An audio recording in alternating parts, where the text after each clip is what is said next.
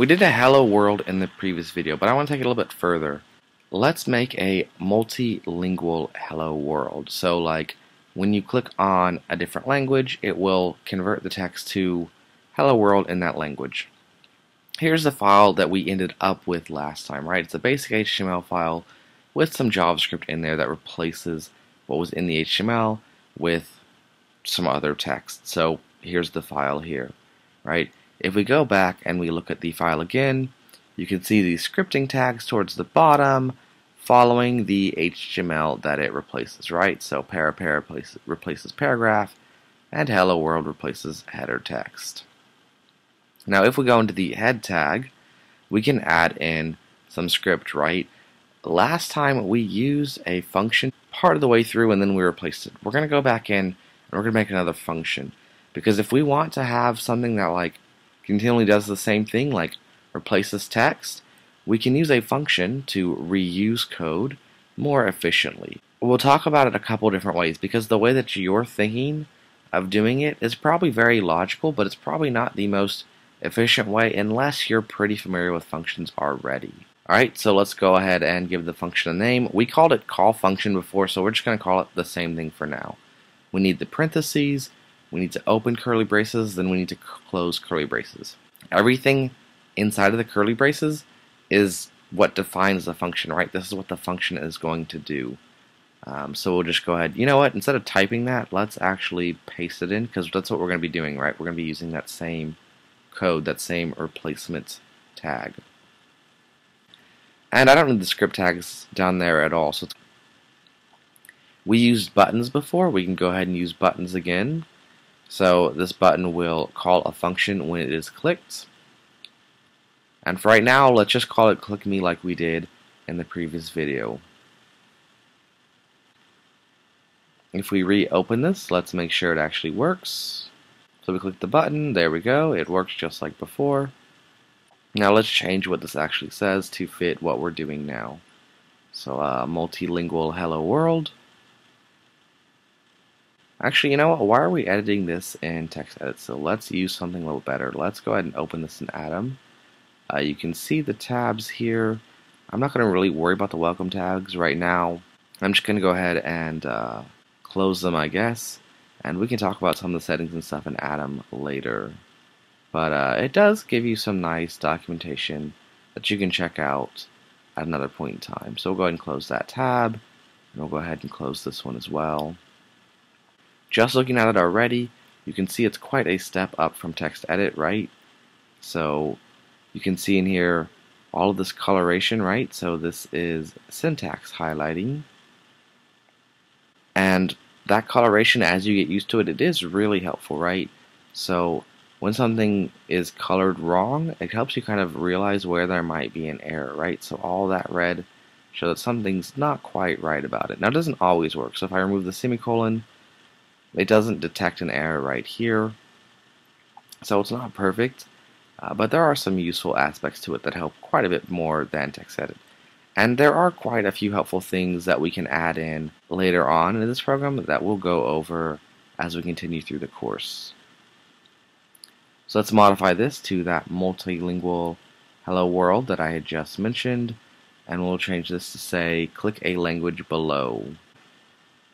So instead of it saying click me, and instead of it being a button, let's actually make it just text.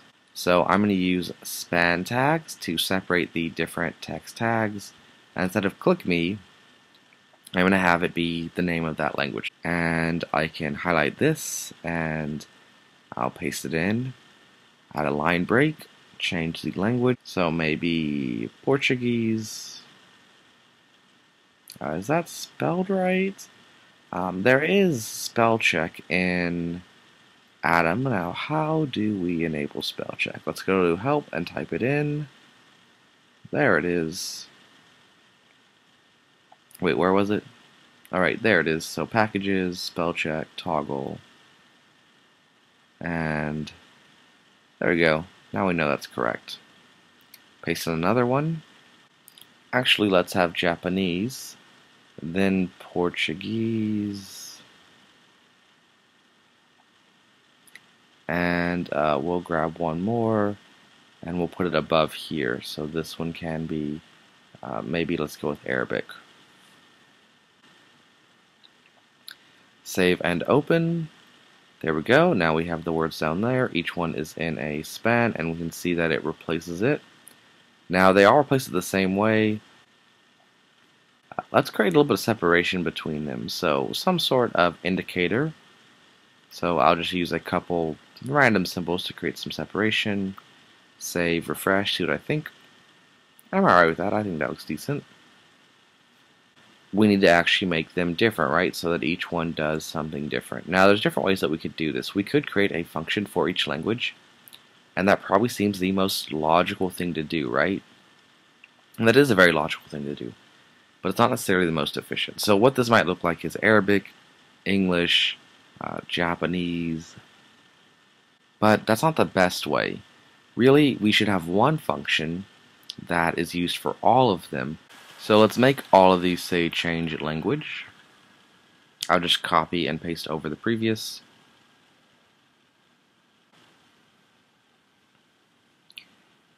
And then inside of the parentheses, we can actually send through a parameter that will make it behave differently depending on which one we clicked on. So maybe inside of here, there's a string that says Arabic, and maybe inside of the next one, English.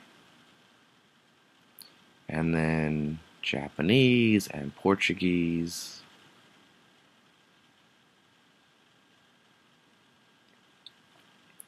And when they click on these words now, it's going to call that function still, but it's going to send a string there depending on which one they click. And that string will then allow us to do different things depending on which one it's sent.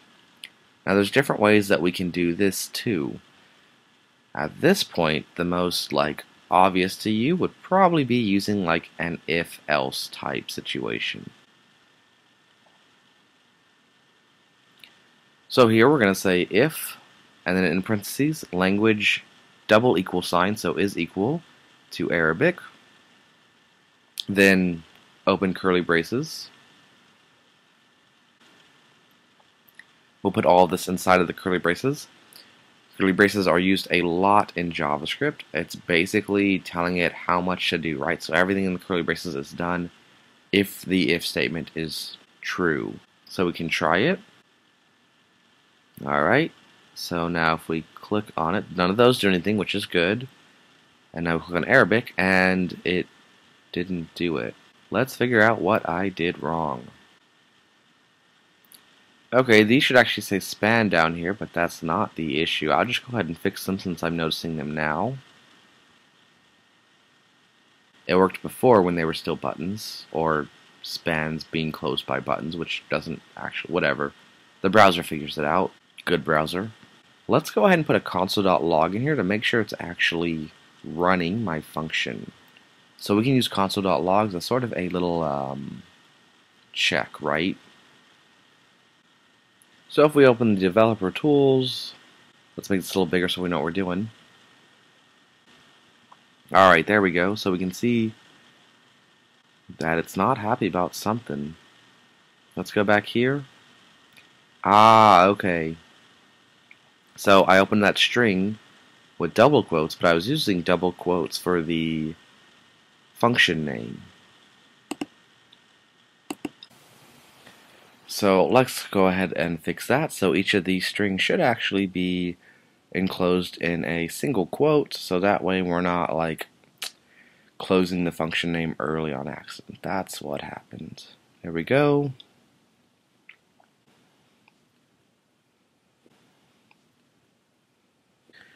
Now if we refresh this and try again, no error, that's good. English does nothing, Japanese does nothing, Portuguese does nothing, but you can see the console log still works, and Arabic changes it, so perfect. In the inner HTML, we'll change the first one to Arabic, and then here, we'll change this to Marhaban Balaylam, or Hello World in Arabic.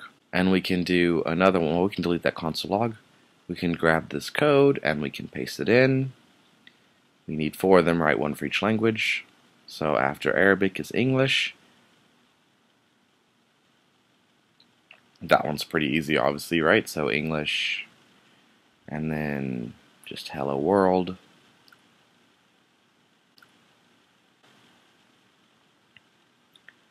And then here we need Japanese.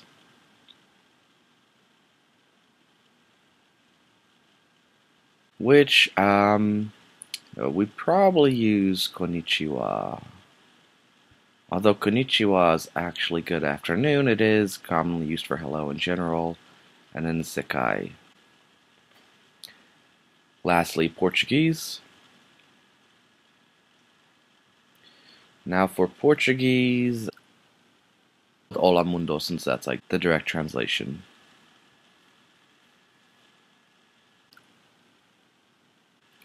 Alright, so if we do open with and we try it again, let's see if each one works. Portuguese works, Japanese works, English, Arabic, they all work.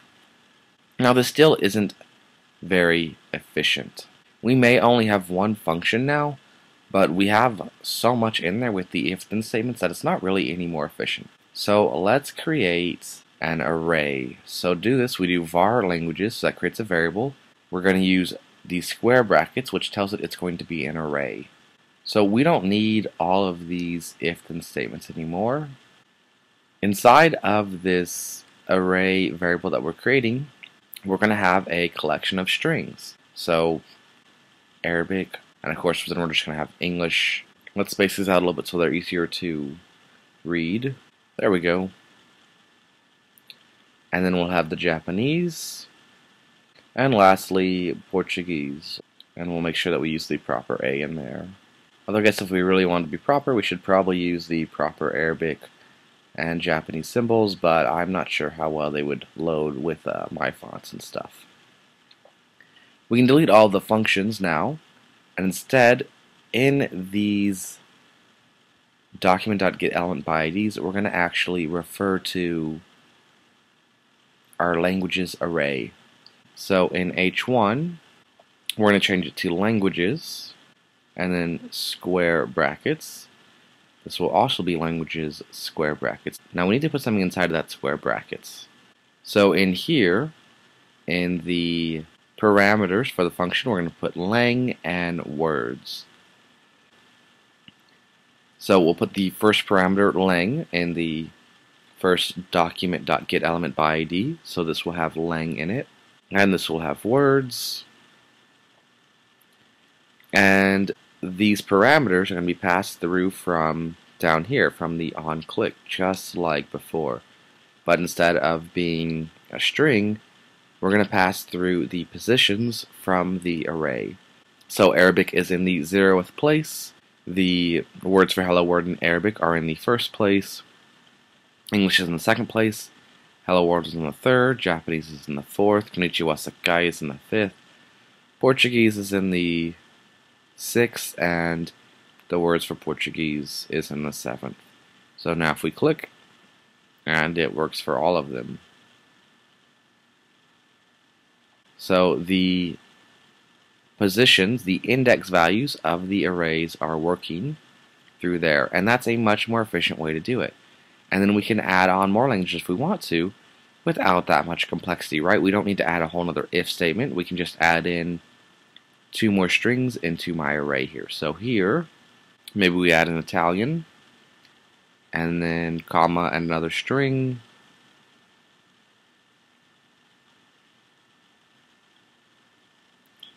And we can add the Italian down here to match. So Italian. And we can add in the ciao mondo. Now this is 0, 1, 2, 3, 4, 5. So Italian is the new 4, 5. But that means that Japanese isn't 4, 5 anymore, right? Japanese is now 6, 7, and Portuguese is now 7, 8. So we have to update them. If we open with Google Chrome, let's make sure we did it right. English matches, Italian matches, Japanese. Good. They all look like they work. So I changed the values properly.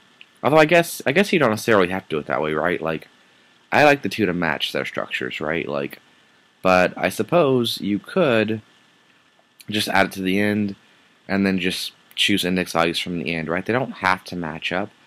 I just like them to because I don't know, it looks nicer to me and it seems more logical to me. But you don't have to. So if we update all of these, did we get it right? 7, 8, no, that's wrong. It should be 8, 9. There we go. Save it and try it with Google Chrome again. Does it match? Does it work? Oh, we broke something. What happens? Let's go back and look at the code. In our arrays, because I copied and pasted, I lost a comma, and I have a comma at the end now. Refresh. There we go. So there's a more efficient way of using functions with sort of an expanded multilingual version of Hello World from before.